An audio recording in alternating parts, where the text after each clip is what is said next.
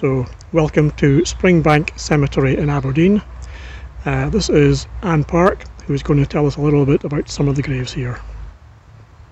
This one here is the Brooke family grave. In the First World War, the family lost 3 sons. James was killed over in Belgium in 1914.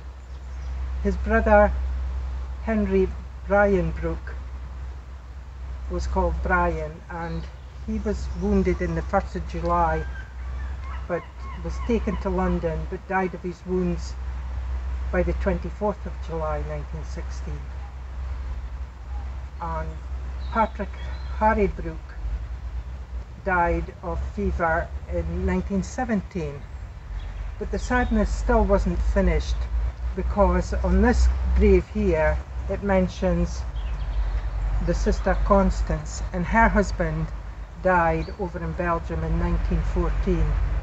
So he was Napier Cameron, and he was with the Cameron Highlanders. So sitting at the dining room table up at Countess Wells must have been really terrible for them, you know, having 3 brothers and a brother-in-law to die. You know, it hadn't been a happy table, had it? No. So yes, James Anson Otto Brooke was awarded the Victoria Cross for his action on the 29th of October 1914.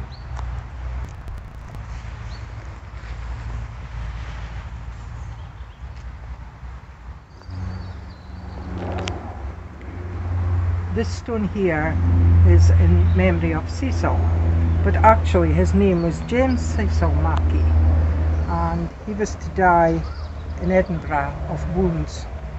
This man here served with the Royal Field Artillery, so he's remembered in the townhouse in Aberdeen as well as the City Roll of Honour. And next to him is James Davidson Rennie, who isn't buried here. He fell in the Battle of Arras in 1917, and he's buried over there. And he went to Aberdeen school. He went to Robert Gordon's College, but he's buried in Rocklandcourt. He also worked in the bank in Aberdeen, and if you look online you can find photographs of him. And now we'll move on and visit the grave of William Bissett. Here we are at the grave of William Bissett. He doesn't have a Commonwealth War graves. He's out of the date of when that was available. So he died on the 5th of February 1921. And he went to Aberdeen Grammar School, and he's remembered in the City Roll of Honour and in Mitherkirk with the Royal Engineers Memorial there. So he died when he was 33.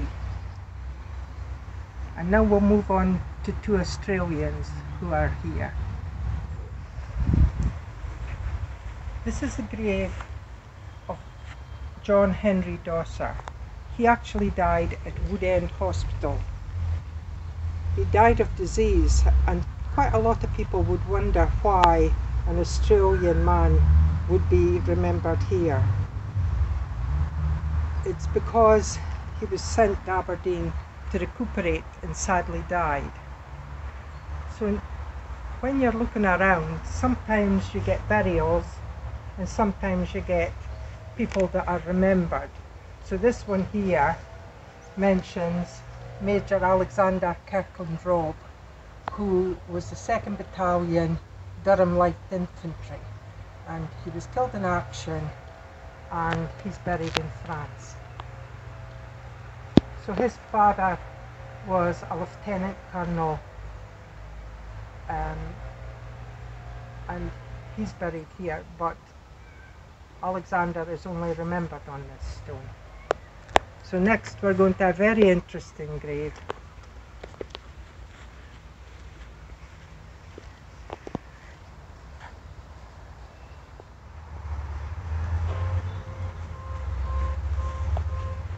This is another Australian man who died at a military hospital down in Salisbury.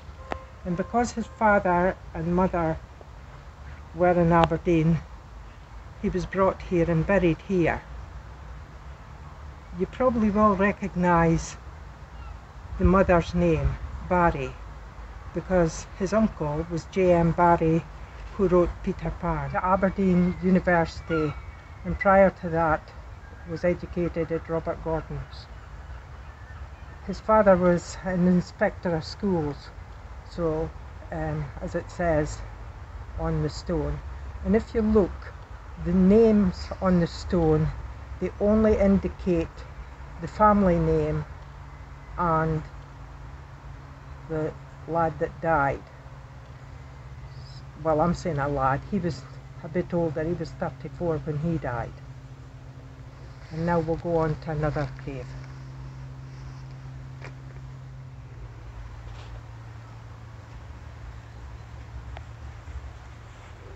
This is the grave of James Stewart Ross. He was born in Dingle and was at Duxford. He was obviously training, and he lost his life in an accident at Duxford. As you can see, this one is Royal Air Force. He's remembered at Aberdeen Uni, and he also went to Aberdeen Grammar School, and his name is on the City Roll of Honour. This grave here commemorates two brothers. William Davidson was a Lance Corporal in the 4th Gordon Highlanders, and he died at Bedford. Bedford was a big training area for the Gordon Highlanders, and he died there aged 21.